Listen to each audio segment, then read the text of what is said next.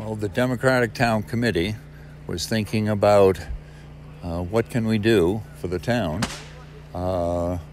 Ideas surfaced. One of them was, how about a pavilion? We approached the Republican Town Committee and said, what if we do a cooperative effort?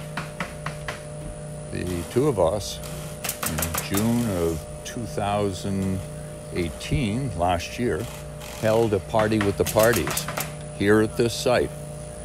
We raised over $3,600, which started off our fund. This has been, a labor of love. The Hewitt Farm Committee has oversight over this 106 acres that the town bought some 10 years ago.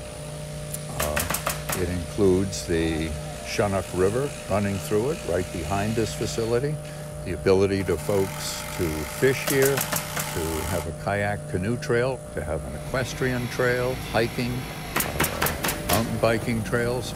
It's available for the whole public and it's used every day.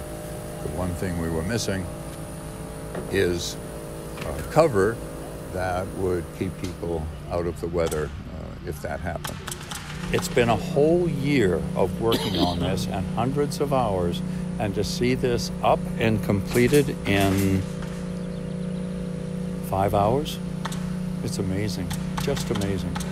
We do have some finishing touches, but this is now available for the town to use forever.